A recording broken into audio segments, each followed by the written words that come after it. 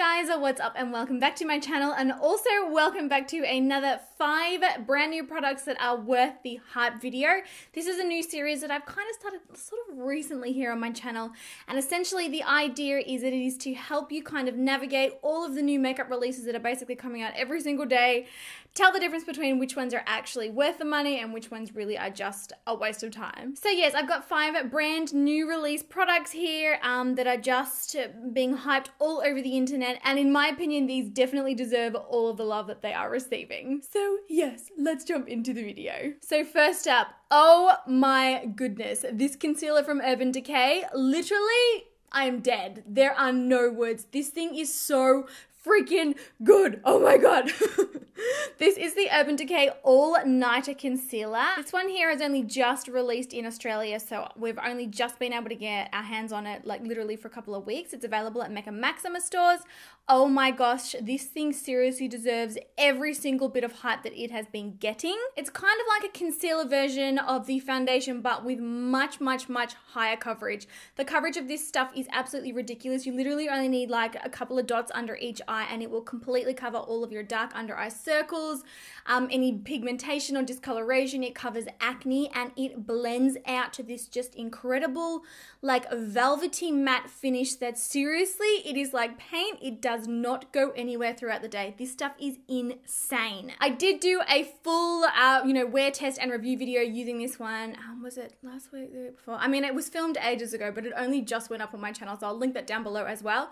But honestly, this stuff is ridiculous. If you've got oily skin, if you particularly struggle to get your concealers to stay in place, if you're looking for a concealer that's genuinely full coverage, and I'm pretty sure while I was doing that video, I was researching and whatnot, and this has got like 70% more pigment than your average concealer, which is just like, it's seriously just crazy. It's just so worth the hype, honestly. It comes with a little doe foot applicator. The packaging's gorgeous. I think it comes in 14 shades from memory. This stuff, seriously, if you're looking for one thing to, invest some money in that's a new release, definitely get this one. Next up, I've got this funny little sponge from Sigma, and I do kind of feel like I'm cheating on my beauty blender. You guys know how much I love my beauty blender, but this is the Sigma, I think, is it the Ultra HD sponge, something like that. It's essentially a beauty blender that's been cut into kind of like a quarter. So it's got 3 flat sides, so a long flat side there, and sorry, mine's a little bit grubby, another long flat side there, and then a flat side at the bottom, and then the outer sort of portion of the sponge, I guess, is smooth and curved like a regular beauty blender. This thing is awesome because it's got such a fine point to it. You can use it to really get in close underneath the eyes, on top of the eyes. You can use it to apply eyeshadow primer.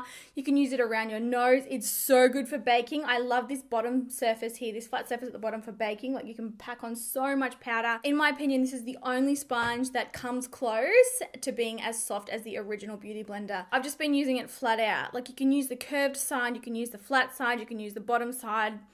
It's just, and it's funny because when I opened it, I was like, that's literally a beauty blender that's been cut into like thirds. Like, really? I was so cynical, but then I used it and I was like, oh, I see where you come from. Oh, really good. Next up, and this is a funny story because I sat on this palette for so long. This arrived in the mail, probably safe to say 4 weeks ago, and it sat in this little pile of parcels.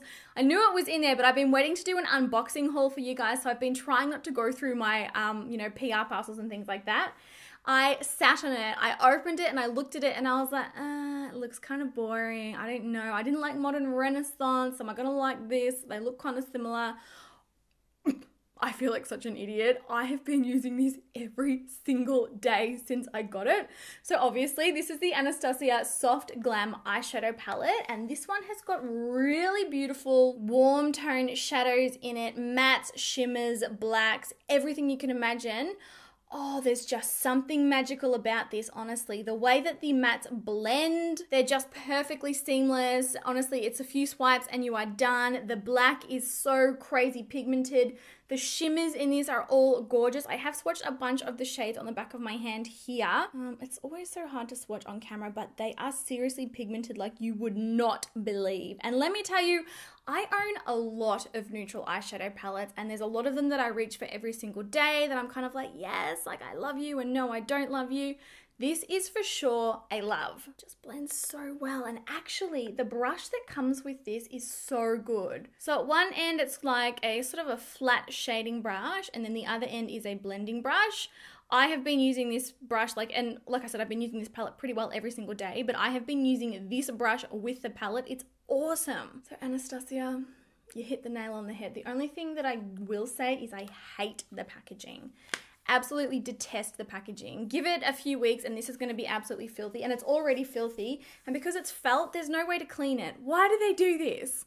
I don't like my things looking messy, and it's always going to look messy. That's one thing I do have to say, but I don't even care. The shadows in this, legit. Next up, I actually have another eyeshadow palette. I couldn't help myself. Normally I don't like to include 2 eyeshadow palettes in these videos, but I really couldn't help myself. The BH Cosmetics Gilded, this is from their Glam Reflection range. This is a 15 color eyeshadow palette. This is another palette that I actually sat on for quite a while. It arrived in the mail, and then I actually saw Chloe Morello do a tutorial with it a little while back, and I was like, oh my God, I've got to get that palette out and try it.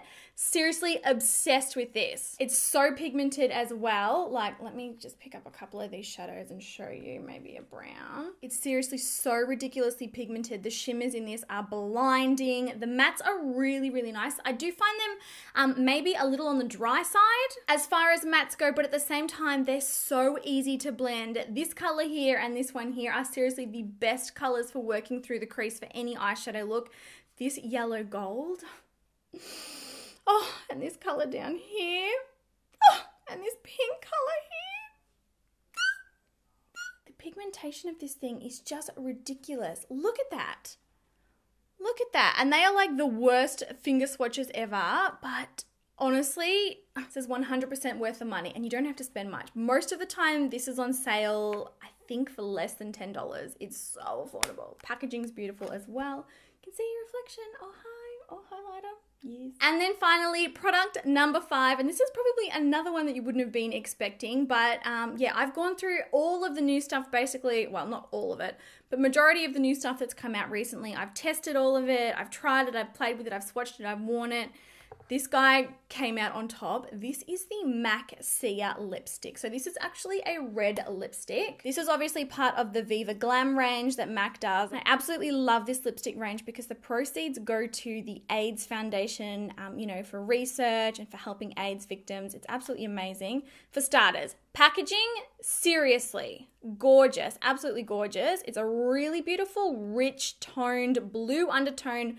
It's actually not entirely blue undertone. It's sort of like got more of like an earthy browny undertone to it, but the formula and the color and the wear of this lipstick is absolutely stunning. I am quite fussy about red lipsticks. I find that I don't really love the way a lot of them look on my skin. I find that a lot of red lipsticks make my skin look quite pink. Because I'm olive, I don't really like to look too pink. It just seems weird to me, but honestly, it's so pigmented and it's the most perfect red. If you have similar coloring to me, yellow undertone to your skin, you know, dark hair, you're going to freaking love this. And it is like the most creamiest pigmented thing ever. Oh, I find it to be kind of like a satiny finish. I need to double check what they actually market it as, but it sort of looks matte on the lips, but it's still got a beautiful sheen to it. It feels very creamy. It feels very, very comfortable. And I have swatched it against some of the MAC favorites here. So just so you can see the difference. So this one here is the MAC Viva Glam Sia.